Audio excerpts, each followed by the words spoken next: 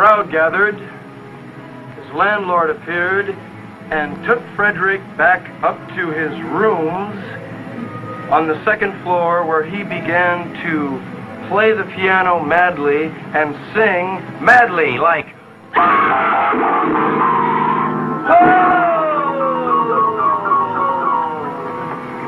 I'm crucified and inspected and resurrected and and if you don't believe that, I'll give you my latest philanthropic sonata.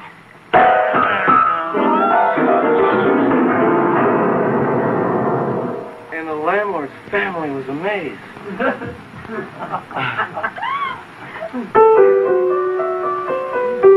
So they sent for his friend Auerbach, and he got there in 3 days by coach, and they took Frederick to the